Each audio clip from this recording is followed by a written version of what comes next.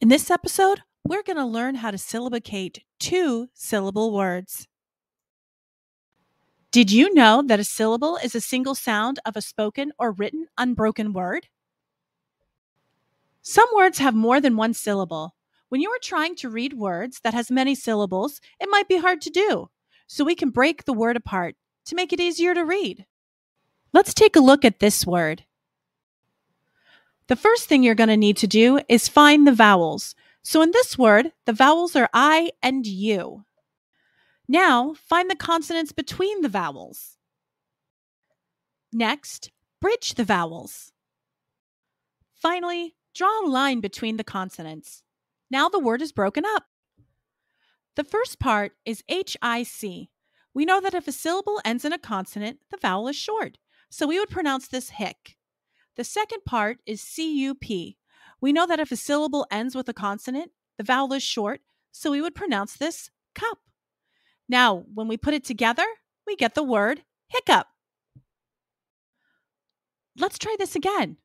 Take a look at this word. The first thing you need to do is find the vowels. So in this word, the vowels are A and E. Next, you're going to have to find the consonants between the vowels. Next, bridge the vowels. Finally, draw a line between the consonants. Now the word is broken up. The first part is H-A-P. We know that if a syllable ends with a consonant, the vowel is short, so we would pronounce this hap. The second part is P-E-N. We know that if a syllable ends with a consonant, the vowel is short, so we would pronounce this pen. When we put it together, we get the word happen.